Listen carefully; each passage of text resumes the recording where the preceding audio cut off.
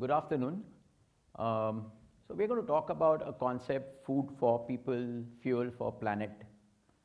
When you see this photograph on the slide and on the t-shirt, um, what's the first what's the first word that comes to your mind by looking at bananas?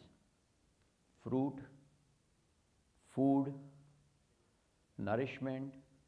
What we're going to talk about is really an idea that encapsulates an ecosystem which enhances or which facilitates providing nourishing food, but more importantly also taking care of its disposal to ensure that it is safe for the environment and for the humans. Bananas is the powerhouse of energy. We all relate to this. We all have experienced this, maybe out on a run in the morning, after a workout, during a game. I remember picking up bananas from a fruit side vendor when going in between sales calls. It's an instant nourishment, instant energy, and so is the case with so many other fruits, vegetables, food that we consume. But once we have consumed that food, there is some part of it which is called waste or refuse that is inevitable. For example, when you consume a banana, it is bound to create some waste. Can humans consume the peel? It would have been great, because then there would have been no need for any processing or no need for any challenges that come out from food waste. But unfortunately, humans can't consume a banana peel, and so we can't consume many other things from the food system, be it cooked food, processed food, or raw food like vegetables, etc., that we consume. What this leads is, either we call it refuse, waste. Is it really as useless, or is there a way we can transform this to being an untapped treasure? Organic matter in food, which is very high, it's got solids, it's got moisture, very apt to rot very quickly, and rotting will lead to several other problems, including the problem of odor, groundwater pollution, air pollution, etc. For a second, just consider the fact that we just had delicious food, and the food was on our plate, and we consumed that happily, savoring the taste and knowing that this is the food that's going to give us the fuel or the energy in our body to carry on with our daily activities. But the moment a little bit of surplus food from our own plate is put into a bin, would we even think about putting our hand back into the bin and pulling that food which was on our plate out to consume it again? That still has energy, and that is still food, but the moment it goes into a bin is called refuse or waste. And that waste, which just a couple of minutes ago was appealing to all five sensories, delightful to look at, wonderful fragrance, of course lovely taste, we often eat with our own hands. But the moment it goes into the bin, that appeal turns into a negative appeal for all five sensories. When we're walking past on the road, if there's a heap of garbage, neither do we want to look at it, definitely don't want to touch it.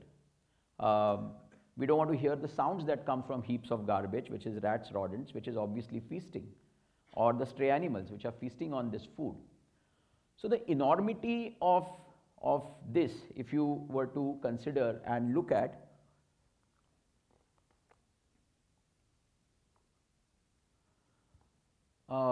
just three examples, of big cities in India.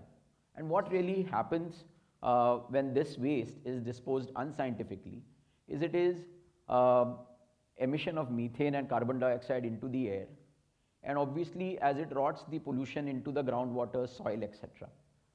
Now the question is, what has this got to do with the fuel needs of the country? So let's park the food waste and its problems at a point and look at another challenge which as a nation, India in specific and the world in general will face, which is our fuel needs. So When you're talking about fuel needs, we are looking at liquid fuel, we are looking at gaseous fuels. Today, 18% of our total energy is consumed by just one sector, which is transport, and that is second only to industry. Within this transport, a humongous percentage is consumed by fuel which is drilled from the ground or from natural sources. And in India in specific, 70% of that is imported.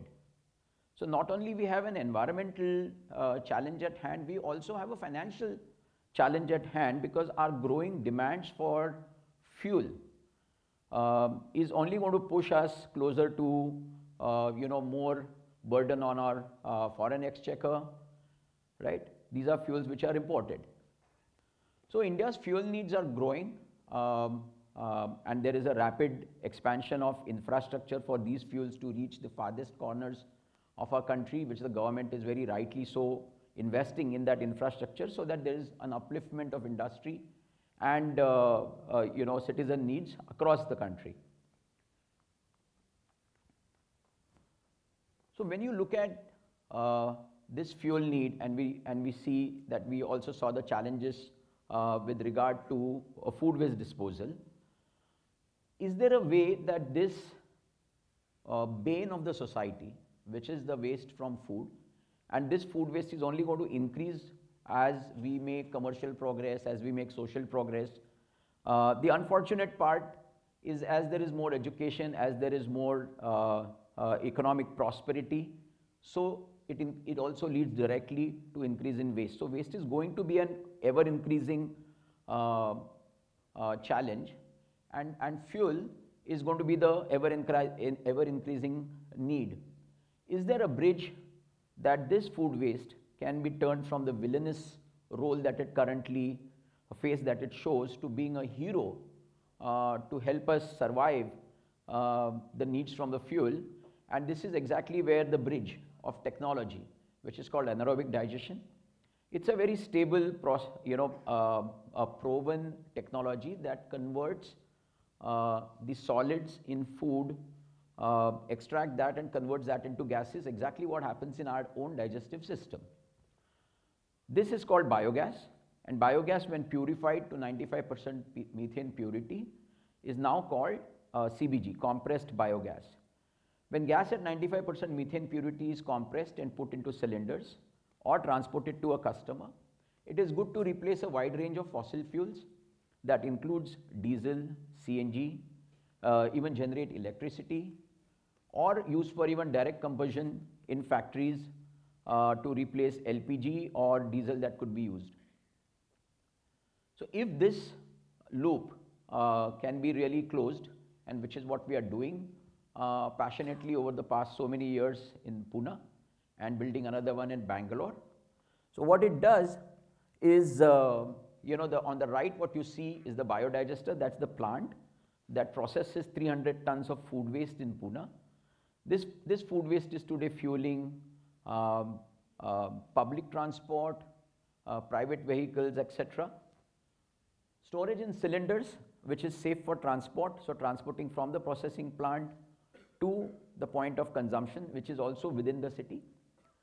Retail outlets, wherever you drive into a CNG car, today there are regulations that allow CNG cars to fuel on compressed biogas, which is made from food waste. And of course, the joy of public transport of the city, fueling on the waste or the gas made from the waste of the same city. So in a way, when you look at this is a proven technology. It doesn't require too much to put this gas into grids or to put it into cylinders to take it to customers. Twin climatic impact that it creates, a raw material which is waste, reduces the chances of pollution and environment degeneration when it is processed scientifically. So you are creating a positive environmental impact on the input side, and the output, which is the gaseous product, goes and replaces a range of fossil fuels, which is again another climatic impact. All this while keeping in mind that the waste is generated in cities, the gas is produced close to where it is getting consumed, And wherever there is consumption will lead to further generation of waste. So it's the best or the a most concrete demonstration of a circular economy working for the cities to make these cities more resilient, more sustainable for the future. So just going back to where we started from, the simple, noble, humble banana. And taking inspiration from banana as an example, but really in this point banana is an example, or banana is an example of the entire food chain that we are talking about. And just like all other food that nourishes people can also be an unassuming savior and supplier for fuel for our planet and for our country. And by promoting these principles of a closed loop system, the aim is to really create a food system that not only provides nutritious and affordable food to people, but also minimizes its negative impact on the planet's ecosystem and the climate. So in this age of transcendence, continuous movement where society is evolving beyond the set norms and the set standards, this will throw open unconventional opportunities and never before thought interventions. What we just spoke about is one example of that. And the secret of this change is to focus all our energy not on fighting the old, but to building the new. To conclude, in the very famous words of G.B. Shaw, George Bernard Shaw, now that we have learned to fly in the sky like birds and to dive in the sea like fish, only one thing remains: to live on earth like humans. Let's go bananas. Thank you.